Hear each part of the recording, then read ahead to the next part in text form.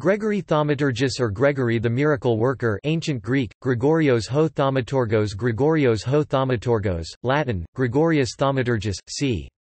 213–270, also known as Gregory of Neocaesarea, was a Christian bishop of the 3rd century. He has been canonized as a saint in the Roman Catholic and Orthodox churches. Biography.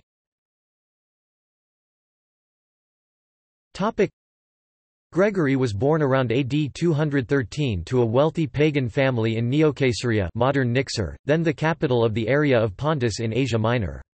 Little is known of his pastoral work, and his surviving theological writings are in an incomplete state.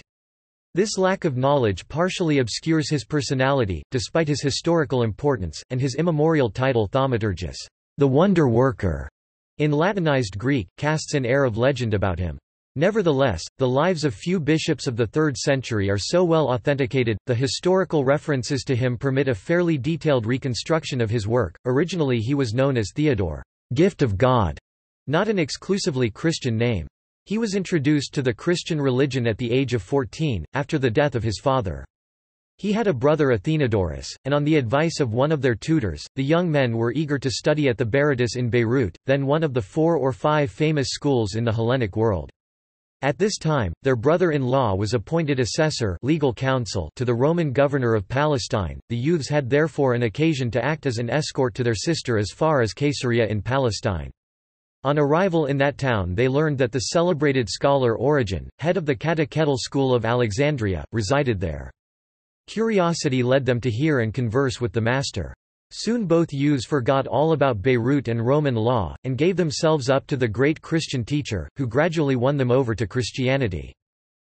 In his panegyric on Origen, Gregory describes the method employed by that master to win the confidence and esteem of those he wished to convert, how he mingled a persuasive candor with outbursts of temper and theological argument put cleverly at once and unexpectedly. Persuasive skill rather than bare reasoning, an evident sincerity and an ardent conviction were the means Origen used to make converts. Gregory took up at first the study of philosophy, theology was afterwards added, but his mind remained always inclined to philosophical study, so much so indeed that in his youth he cherished strongly the hope of demonstrating that the Christian religion was the only true and good philosophy. For 7 years he underwent the mental and moral discipline of Origen 231–238 or 239. There is no reason to believe that his studies were interrupted by the persecutions of Maximinus of Thrace. His alleged journey to Alexandria, at this time, may therefore be considered at least doubtful, and probably never occurred. Before leaving Palestine, Gregory delivered in presence of Origen a public farewell oration in which he returned thanks to the illustrious master he was leaving. This oration is valuable from many points of view. As a rhetorical exercise it exhibits the excellent training given by Origen, and his skill in developing literary taste and the amount of adulation then permissible towards a living person in an assembly composed mostly of Christians, and Christian in temper. It contains, moreover, much useful information concerning the youth of Gregory and his master's method of teaching. A letter of Origen refers to the departure of the 2 brothers, but it is not easy to determine whether it was written before or after the delivery of this oration. In it Origen exhorts his pupils to bring the intellectual treasures of the Greeks to the service of Christian philosophy, and thus imitate the Jews who employed the golden vessels of the Egyptians to adorn the Holy of Holies. Gregory returned to Pontus with the intention of practicing law. His plan, however, was again laid aside, for he was soon consecrated bishop of his native Caesarea by Photimus, bishop of Amasia and metropolitan of Pontus. This fact illustrates in an interesting way the growth of the hierarchy in the primitive church. The Christian community at Caesarea was very small, being only 17 souls, and yet it was given a bishop. Ancient canonical documents indicate that it was possible for a community of even 10 Christians to have their own bishop. When Gregory was consecrated he was 40 years old, and he ruled his diocese for 13 years. Nothing definite is known about his methods, but he must have shown much zeal in increasing the little flock with which he began his episcopal administration. An ancient source attests to his missionary zeal by recording a curious coincidence. Gregory began with only 17 Christians, but at his death there remained only 17 pagans in the whole town of Caesarea. Presumably the many miracles which won for him the title of Thaumaturgus were performed during these years. Historicity of life.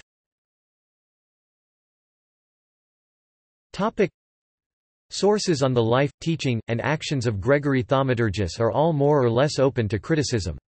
Besides the details given by Gregory himself, there are 4 other sources of information, according to Kochow, all derived from oral tradition. Indeed, the differences between them force the conclusion that they cannot all be derived from one common written source. They are: Life and Panegyric of Gregory by Saint Gregory of Nyssa, pg. XLVI, Col. 893 SQQ. Historia Miraculorum, by Rufinus. An account in Syriac of the great actions of Blessed Gregory, 6th century manuscript. Saint Basil, De Spiritu Sancto, drawing on family traditions and a knowledge of the neighborhood. The account by Gregory of Nyssa is more reliably historical than other known versions of the Thaumaturg's life. By the time of Rufinus, ca. 400, the original story was becoming confused. The Syriac account is at times obscure and contradictory.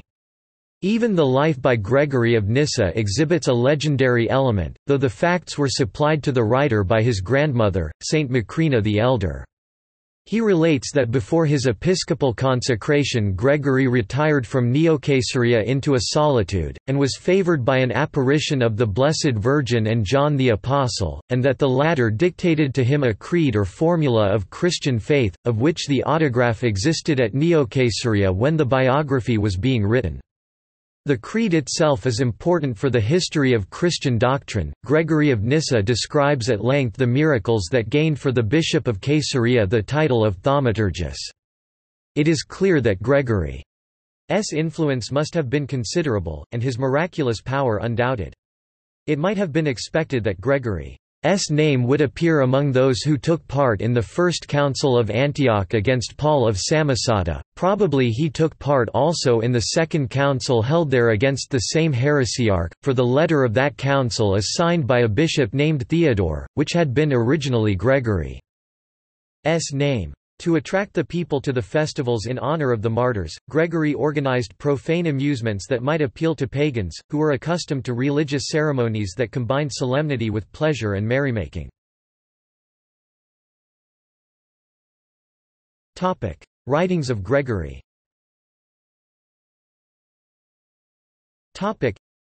The Oratio Panegyrica in honor of Origen describes in detail that master's pedagogical methods. Its literary value consists less in its style than in its novelty. It is the first attempt at autobiography in Christian literature.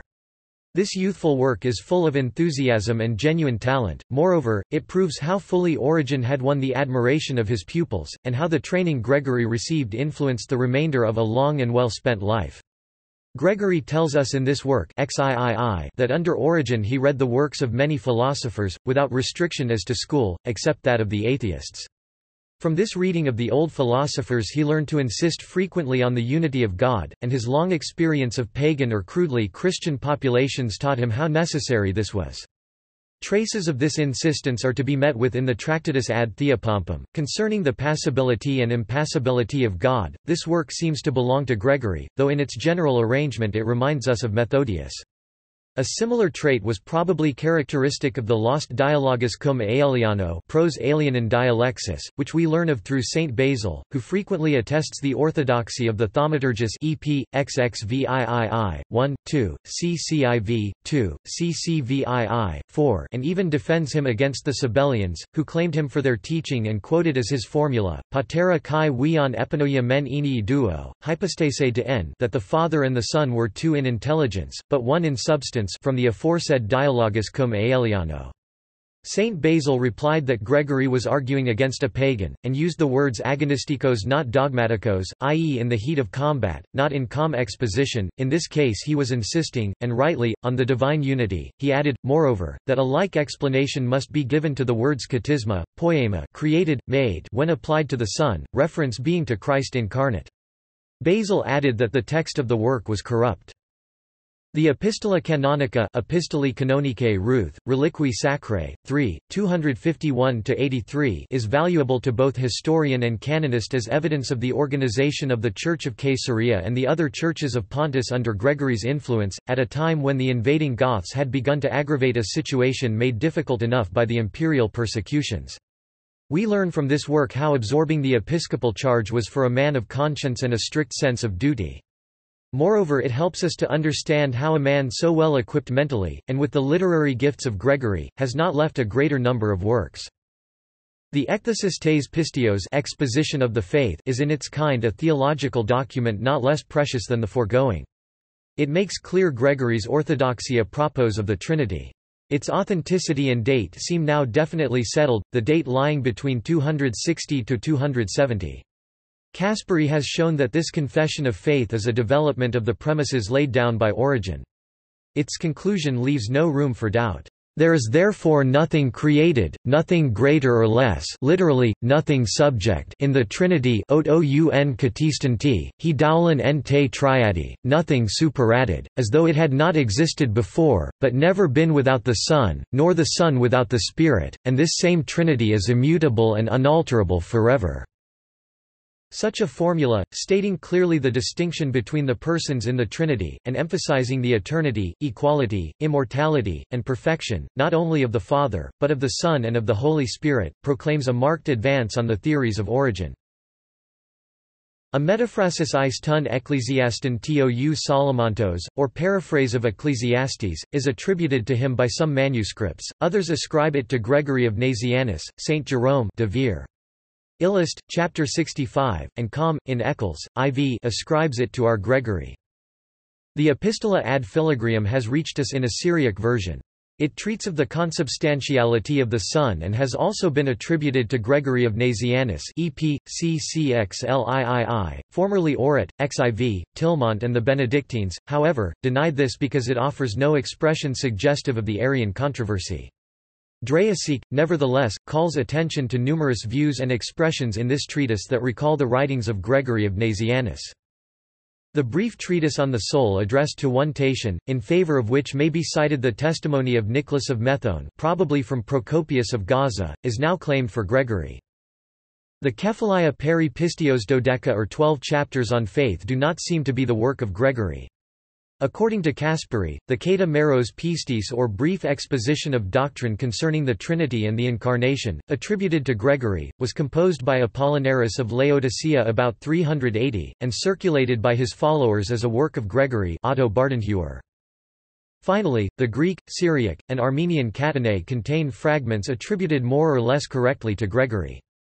The fragments of the De Resurrection belong rather to Pamphilus Apologia for Origen. Thomas Alin, writer on Universalism, claimed Gregory as a Universalist in 1899, but without any specific source evidence other than his friendship with Origen. References.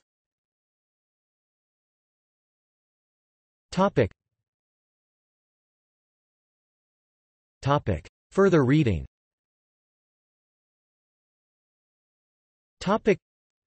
Saint Gregory the Wonderworker, Bishop of Neocaesarea Orthodox Icon and Synaxarian. Opera Omnia by Migni, Patrologia Graeca with analytical indexes in English, in Greek, in Latin.